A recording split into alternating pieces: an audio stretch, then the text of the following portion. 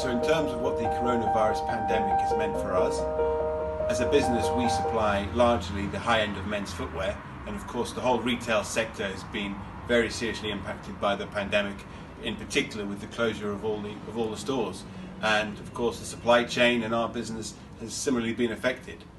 As a broad brush, I would say that production for us is probably down about 50% for the last 2 or 3 months.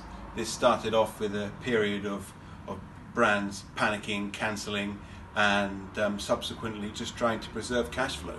And this really continues. In terms of what that's meant here at Steads, in terms of our operations, then we've had to furlough about 36 members of staff, which is about half of our workforce here, and that pretty much correlates to about a 50% less production coming through. In terms of how things look for the future, we optimistically starting to see a few green shoots. Certainly we intend to be here and to ride this out, and we think that the recovery will come, but it will be gradual, and it really all depends on consumer confidence. Once consumers start buying product, the brands start ordering, and things can grow back towards a position where they used to be. But how long that takes really is anyone's guess.